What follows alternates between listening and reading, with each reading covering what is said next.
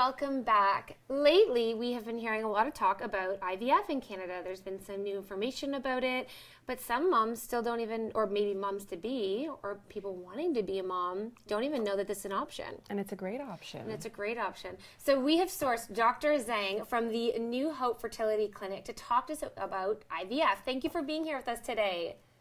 Good afternoon. Hi. So, I mean, let's start off right off the bat with what is IVF for some people who might not even know that this is an option out there?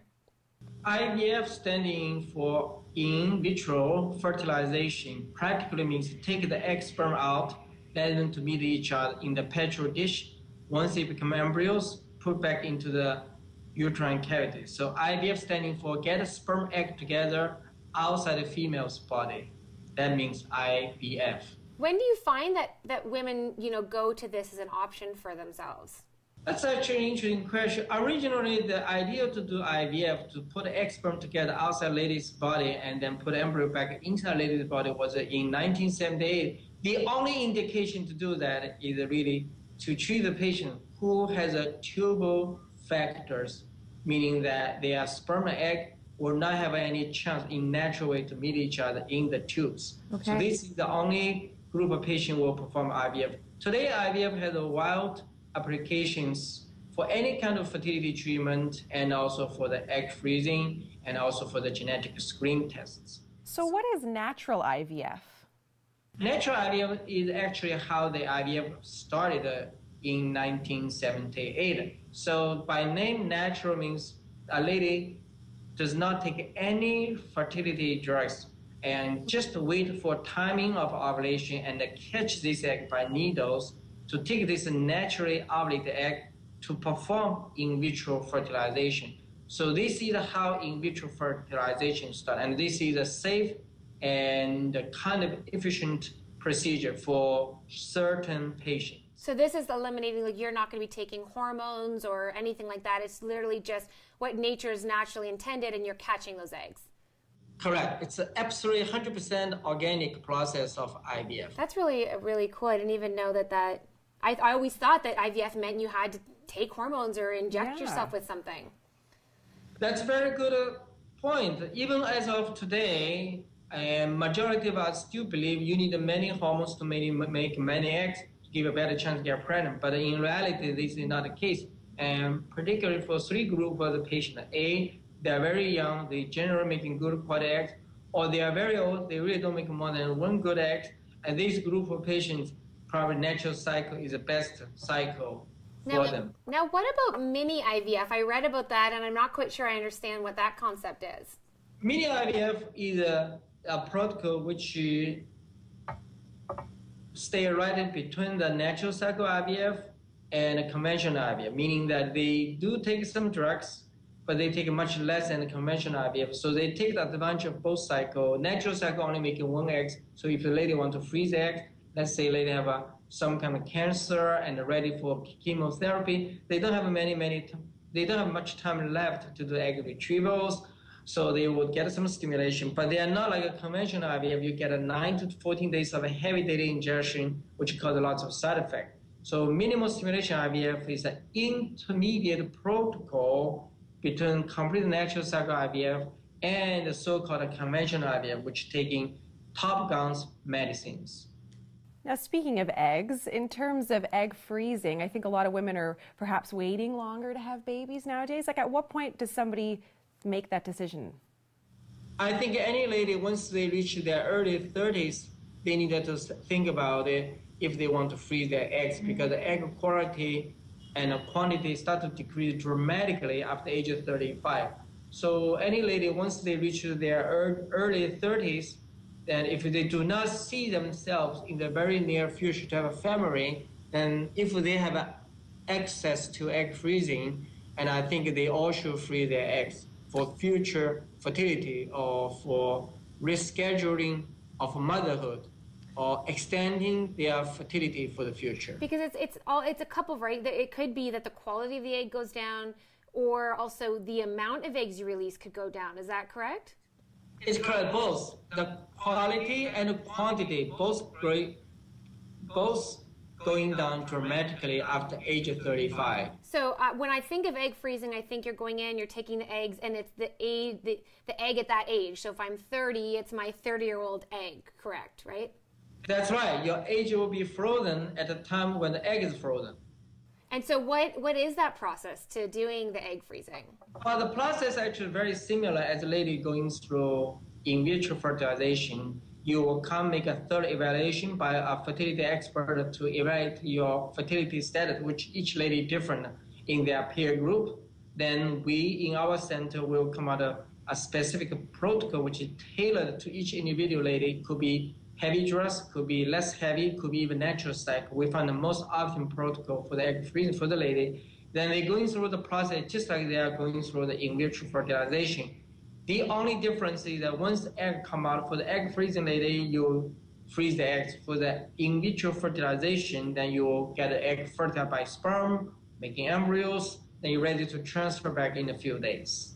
I liked what you said about rescheduling motherhood. Is this becoming more mainstream that women are choosing to freeze their eggs? Yes, as a matter of fact, even the rescheduling motherhood was a name chosen by one of our patients. She came to freeze at not patient ladies. She came to freeze at the age of 23. She said, I want to reschedule my motherhood. And I love this word. I just stole this language from her. And she's 23.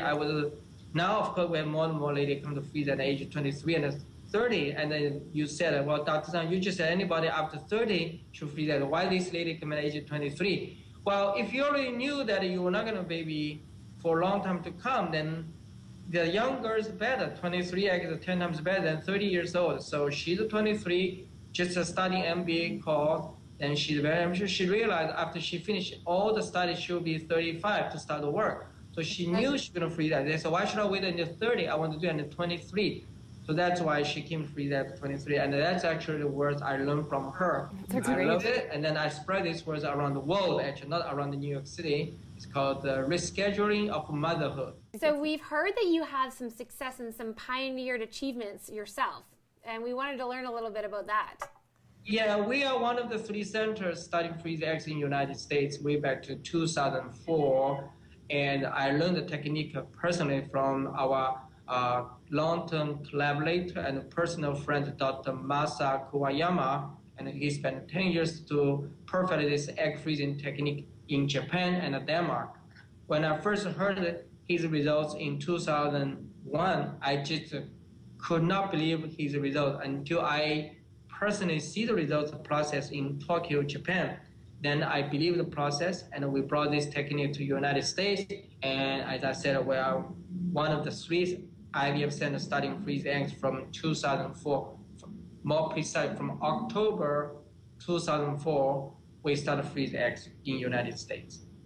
That's so great. Well, I think that, again, this is applicable to a lot of our friends out there, a lot of our moms out there that are facing things like, realizing that they can't get pregnant, or realizing that maybe, like what you had said, they're going to put off motherhood for a little bit longer. For a career. Women have bigger careers and are trying to balance a lot of things. Yeah, we have a lot of friends that are entrepreneurs, and so it makes sense to do this egg freezing process. Absolutely. That can also, during your dating process, that will empower you when you're sitting at the dating table and the dinner table with some guys. Right. You're not going to rush it. That's right. Now they know. You see, again, every word I use, it's not my invention. Even the word said freezing egg can empower me. That was also from my lady patients. She said she's 36. Every time she's dating some guys, she feel like she's in a rush and she's inferior in terms of in competition in her career, even the relationship, because the guys seem standing there, have no clue about the time-related decrease of fertility, and she feel like in everything in her college, in her study, in everything, she's as compatible as a guy. But once sit down and start talking about making babies, she feel suddenly she lost the power. She cannot compete with this guy. I'm not saying we need to compete, but then she said, once I frozen my eggs, I know my eggs in the liquid nitrogen tanks, and she feel like all of a sudden I feel like I empowered myself for the career development and even in the relationship development. So I think there's lots of positive things from the ladies. I think the egg freezing will change every aspect of our social life, and I call this like you go to the gym and you work out. It's in the end, I think the egg freezing will have some kind of memberships. It's become part of the routine, just like you do your pedicure, manicure, and you get your egg frozen. I'm really thinking 5-10 years, this will be part of like, routine. And I think this is really not such a big deal. You just have to freeze a couple of eggs, then you are Good to go. No, it's not a carefree. It's not 100% guaranteed, but at least you have a piece of hope, and that's what I look at. Right. Absolutely. This is amazing information, and we thank you so much for being with us here today. And for more information or to share this with somebody you know this might be affecting, you can go to the New Hope Fertility Center on Facebook and learn more there about the services that they offer. Thank you so much again, Dr. Zhang. And also can look at my favorite blog. I think that was one of the best blogs, Dr. Zhang's blog, and have lots of information about egg freezing, everything. If any lady cannot fall asleep in the evening, check out Dr. Zhang's blog. Yeah, Dr. Zhang's blog. Okay, we will put that in out. Canada, when you have it snow, so maybe you need something good to read. Yeah. Or a glass of sherry and read Dr. Zhang's blogs. There you go. Wonderful. Well, thank you so much for being with us today. And Thank take care. you. And stay tuned. We'll be back with more.